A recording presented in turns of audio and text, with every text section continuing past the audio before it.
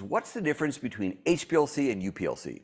So let me give you the technical difference. UPLC, first of all, is a registered trademark of Waters Corporation. So other companies call theirs something like UHPLC or STM or something other than UPLC.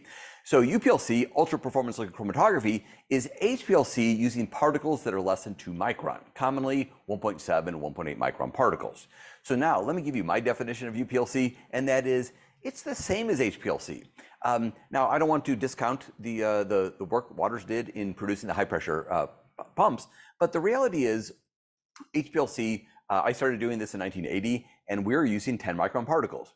And then we realized the smaller the better, we went to 5 micron. We knew the smaller was the goal based on every equation that we had. So we went from 5 micron to 3.5 micron. And then one day we went to 1.8 micron, and then that was somehow labeled a new technique. So whichever way you want to argue it, I will say UPLC is the most advanced version of HPLC. It uses the smallest particles, which give us the highest efficiency, the best resolutions. The best resolution per unit time is always going to be on a UPLC system. The beauty of UPLC, what really gets us there, is the fact that now we have high pressure pumps. So we have the ability to go above the traditional 5,000 or 6,000 psi. Now we can go to 9,000, 12,000, even up to 20,000 psi. So that allows us to use UPLC.